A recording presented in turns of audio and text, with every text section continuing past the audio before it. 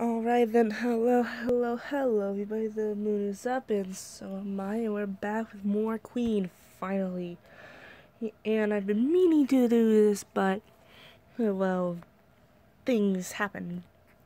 So anyways, let's try and do 2 episodes, quote unquote episodes, then, and the next video will just be 2 more until I actually get to the point where I actually need to work on the next chapter, because I'm getting closer and closer to the end of season 2 so I can work on season 3, but I keep putting it off, and that's the thing on my end.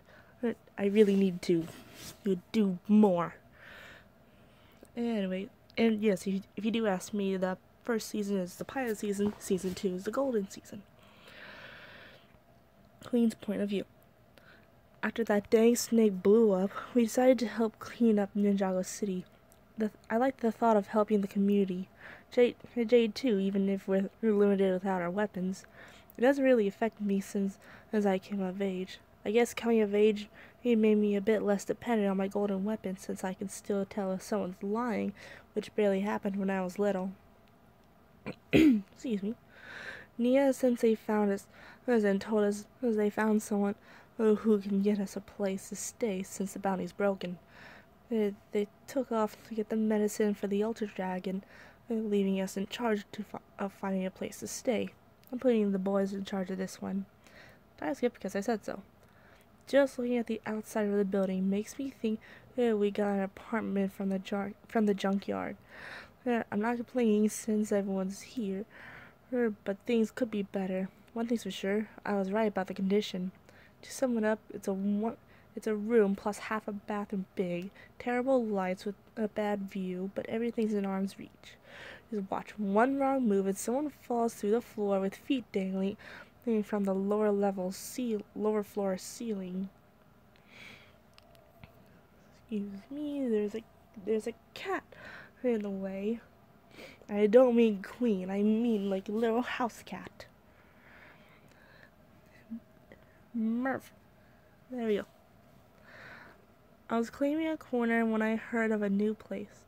Is this place too much of a dump to be considered a home? They need to be reasonable if they want an affordable place to call home. Time skip because reasons. Tall building, nice paint job, many floors.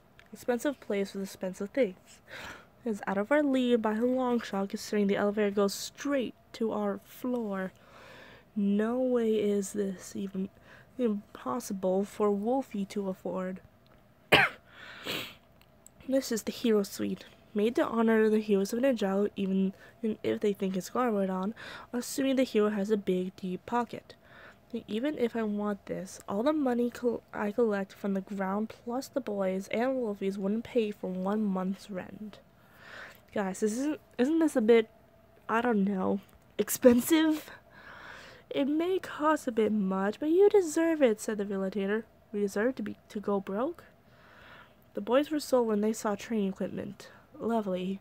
We need to get more cash to live here, and to do that, we need jobs. Time skip for TV show reasons. As the doors opened, I heard complaints from the boys. My feet, said Cole. I can't feel my feet. He got a job as a bank security guard.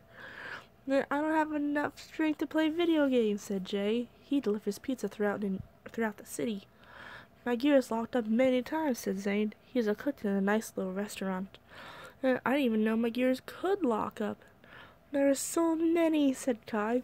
Wish I knew why he chose to be a party ninja since those kids are hectic. They were everywhere. I remained silent. And why isn't Queen complaining?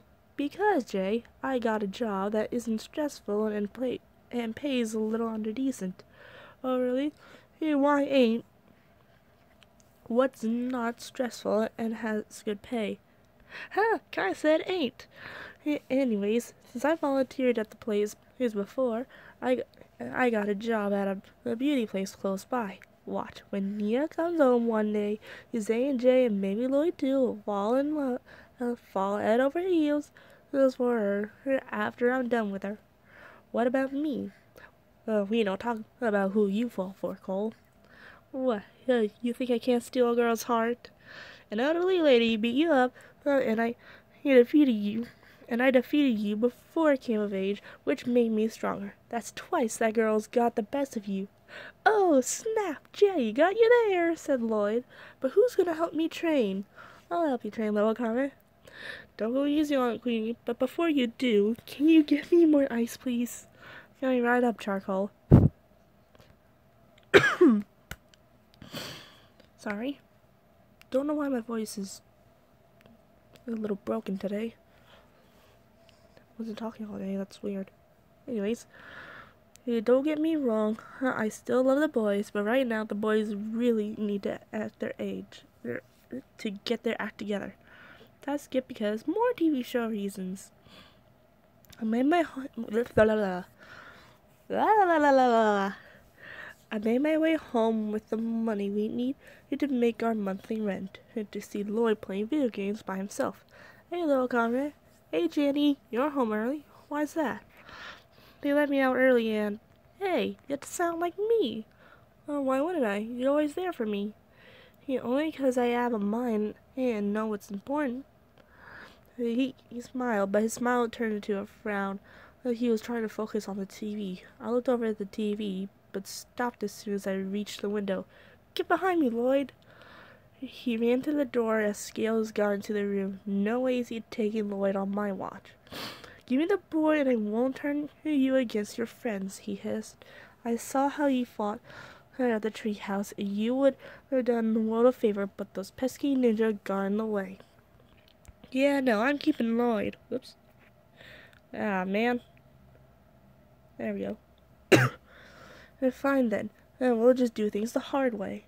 The two of us fought as Lloyd tried to open the door. The stupid door has a voice command which ain't working. Lovely. Sensei and Nia opened the door as my stripes glowed in order to take care of Scales. He managed to make me hurt everywhere and unable to see straight. Lloyd helped me stay up as Nia called the cops. I'm going to kill the boys when they get back.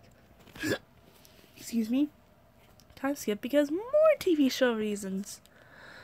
After hearing panic from the boys, Lloyd helped me to them. If you guys didn't get this expensive apartment, and the five of us would stay in one room to get skills, I wouldn't have needed to use my stripes to take him down, since it tires me still, or be hurting all over, or needing Lloyd to support me. They apologized as things turned to muffle. I'm sure we're going to the first place now, but things will be better now. Let's do one more. This one's called Grand Sensei. And this is pretty much my favorite meme. This is pretty much my favorite picture of Dareth. The Queen's point of view. Oh, by the way, I don't really have anything against Dareth, but I don't really know how he would react to Queen. Like, would he'd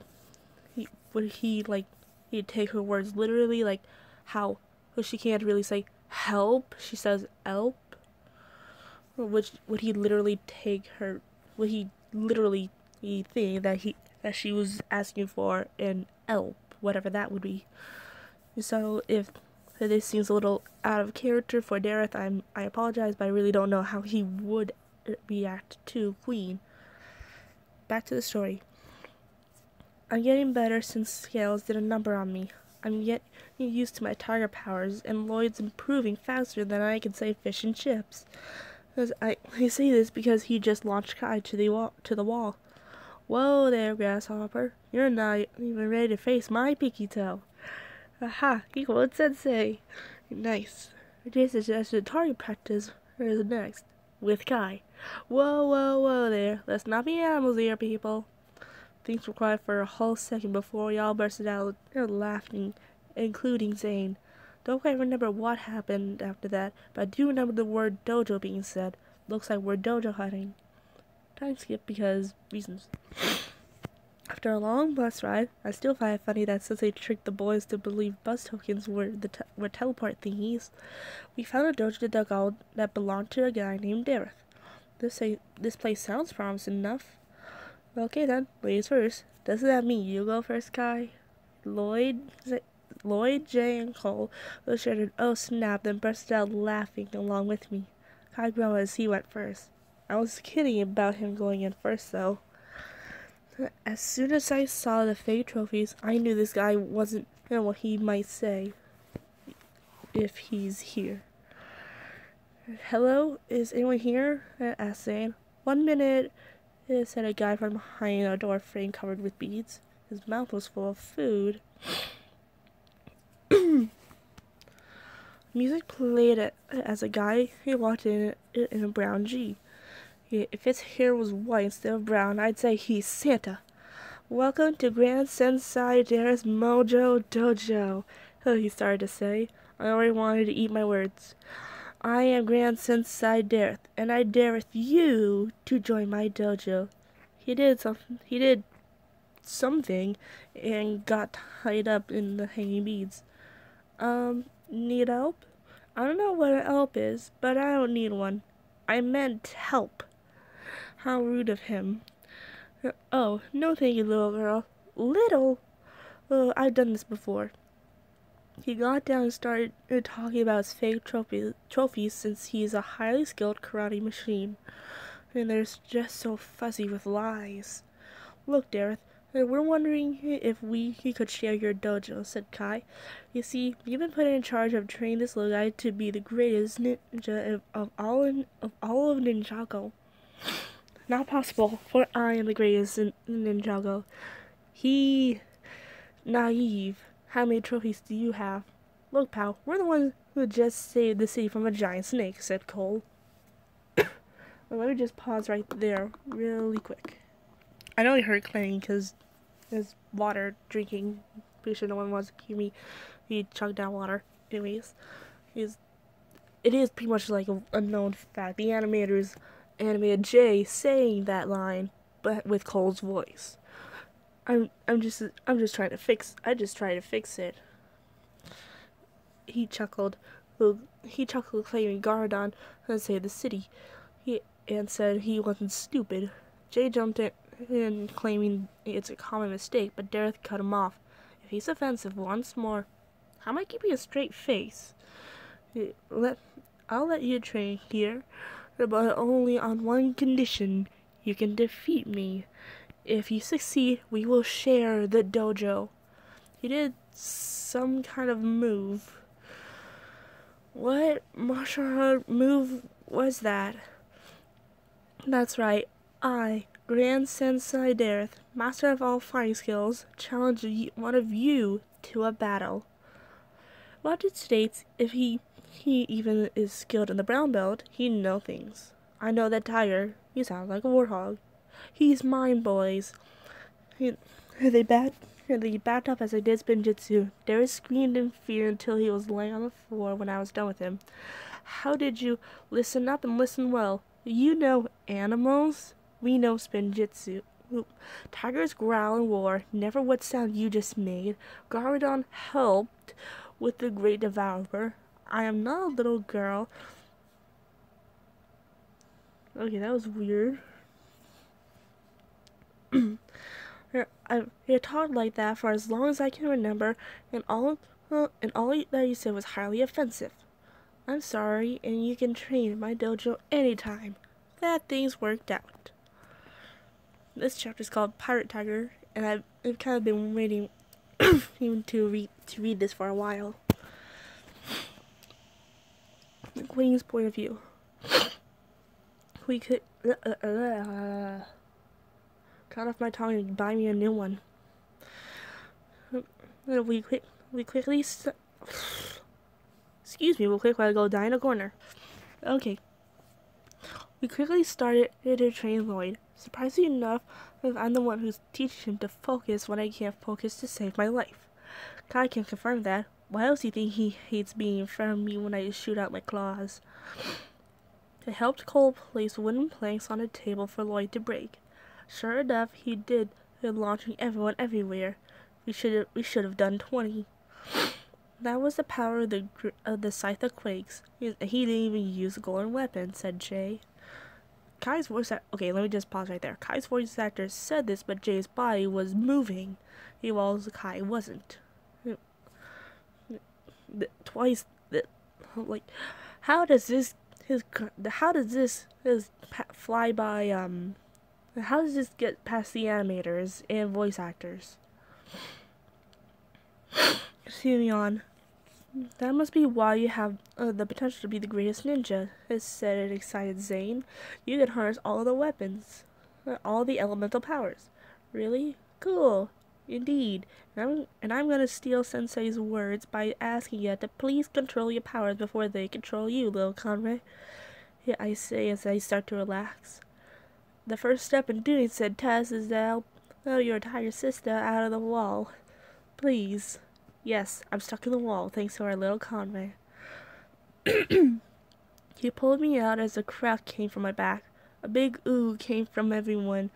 I reassured them with 2 bigger cracks from my back. Sure enough, I felt better. I have to admit, said Dareth, not bad for a kid, but instead of 10 boards, how about 50? Stack 'em, boys. Does he not see the giant crack in the floor, the broken table, and the outline of me on the wall? Perhaps if I, Grand Sensei Dareth, can break through without all, well, you will allow me to join your team and become the Brown Ninja. He? Or you, the Brown Ninja? Said a snickering Jay. You must be joking. I nudged Lloyd. You think he looks like Ammo? He smiled and nodded. Don't think he'll ever take Dareth seriously anymore. He requested straight for the dragons for help. By the way, tried that before. Never worked till I met Luna. To break the boards. He gathered his strength and tried to chop the boards. Things were silent. Yeah! He cried. Yeah, boy, was that funny. We started to make our way home, and when he saw something too familiar. That's our ship, I roared. But pirates? Asked Lloyd. Pirates haven't been around for centuries. Zane sensed Garment Doofus had something to do with this, as Kai took out a bus token. Looks like we're tailing our ship with a bus. What are we gonna do, boys? Little Conway's powers are still dangerous to the rest of the world.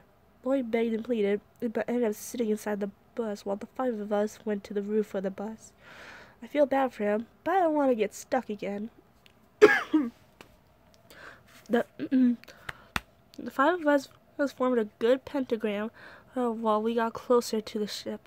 But a sudden stop came, launching us forward. Kai planted his sword on the bus as the rest of us grabbed onto someone. Kai was holding us up while he grabbed Zane, who grabbed Cole. On the other side of Kai, Jay grabbed the sword and held me by my tail, which hurts badly. Come on, people, we're trying to save the world here, Jay and I said at the same time, in my case in pain. Never pull me or Wolfie by our tails. It's very painful. The old lady was slow, the ship was getting away, and my tail is hurting so much that I am crying. The old lady's bag popped open. Lovely. Jay, let me go! You're hurting me! Sorry, he said as he let go. I landed on the ground and held the old lady with her stuff as the boys ran off in some direction. I don't know where, since I'm still thinking about my tail. It's like someone pulling at all of your hair just to give you non-tailed people an understanding. We saw a ship fly by as a call for help was heard. Dang it, Dareth, Kai and I said. First time I ever copied Kai. Cole said we had to get on our ship when Jay turned around. Wolfie's costume shack. I see where this is going. Wolfie, we need your help. Anything for you, January. No time for jokes, Wolf. Well, if we need pirate costumes like yesterday fast, why would Anal said so? Well, can we get our costumes or nah? What size do you need? Size up because I said so. I don't really do dress up, but even then I have to admit that we look good, and I think I saw a light shade of pink on Cole's face when he saw me. I'll ask later if I remember. We sneaked onto the ship as we were making as they were making Darius stand up. They're making him walk the plane. If we get too close, we'd be exposed. That's when he admitted that even he thinks he stinks in martial arts. I pity the man. He fell off as Lloyd came in with the Altar Dragon. Darius cheered, saying he called the dragon, which with Luna saying that they found him. Oh, this day will be remembered. We didn't spend Jutsu revealed our identities. This just turned into a battle between ninjas and pirates. Pirates almost got me a few times, but we were winning. Until Jay poured gumballs onto the floor. Like on cue, Lloyd flew in and hit a pirate and Zane. I went over to him. Look, Howard, you were supposed to stay on the ground, I say as I put him in a barrel. Why do I feel like something's going to happen now? Just then, I found myself on top of Lloyd trying to stay still, but I fell overboard. I grabbed onto the anchor as a lot of damage happened. I'm gonna kill little Kai for almost killing me. That's when I saw a truck with petrol, with a dangerous substance. Boys! I yelled at the top of my lungs. Lift me up! I braced for impact until I heard a slight clang. Up I go cheering. How did I not lose my voice yet? Kai held me up as Lloyd started to use his powers. The mass of the sail collapsed on top of me and the boys. Lovely. A thud was heard. Looks like a more girl power is on the way. The battle between ninjas and pirates resulted with Nia winning. Then the pirates going to jail and my voice finally disappearing. Looks like we will have a mute tiger for the next fight.